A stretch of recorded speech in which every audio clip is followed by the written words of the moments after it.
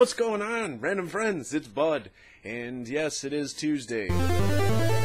This week, we are talking about pet peeves. I could sit here and go on and on about stuff, but it'd probably be easier to tell you what isn't a pet peeve of mine. But I'm going to pick probably one of the biggest pet peeves I have, as far as everything goes, is grammar. I can't stand it when people type stuff and it is wrong. Like, there.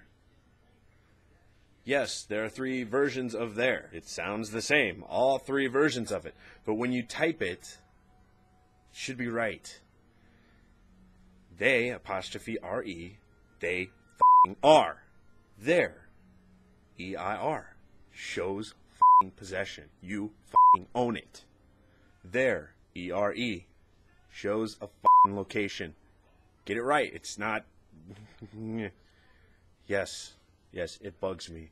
And it I have to fight the urges to correct, like on Facebook and stuff, because, you know, there are some people who just do that. Yeah.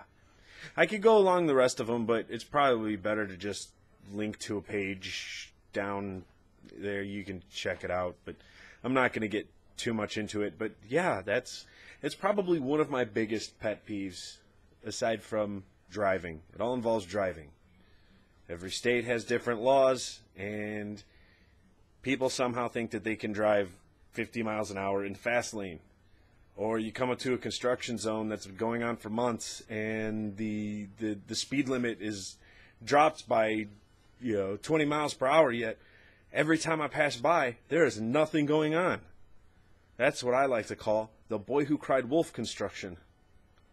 But anyways, enough of me getting angry, because all I'm going to do is keep getting angry about everything that gets me angry, and, pet peeves and all.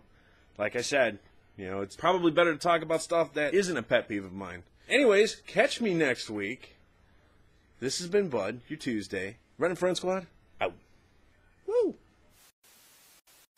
But anyways, catch me